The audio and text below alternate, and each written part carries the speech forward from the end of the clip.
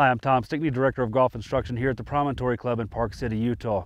We're on the Nicholas course on number 5, and as you can see, the pin over there is back left.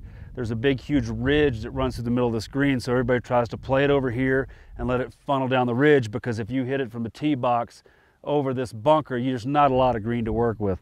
Unfortunately, sometimes we tend to shove it, and when we do, we end up with this particular putt right here.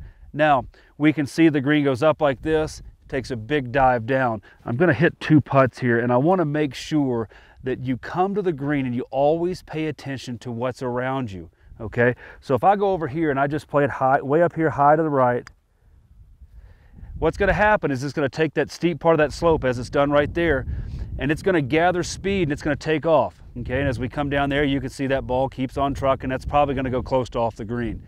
Okay, when you come up here, that's usually the first thing you're going to see. But remember, there's 2 ways to get to the hole. If I play it over here to the left a little bit, I can run it through that fringe, and hopefully I can take some heat off the golf ball.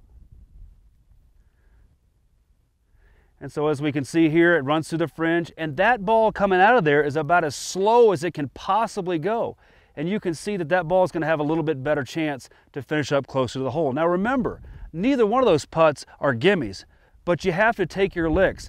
Don't automatically jump up here and look at that one and say, oh, the green goes like this, so I'm gonna whip it in there, okay? Because when you do, you can see that ball is gonna gather speed and it's gone. Here, we took a little bit different route. We used the fringe to slow it down, and now instead of having a 15, 20 footer for par, we actually have about a 7 to 10 footer for par, something that's reasonable.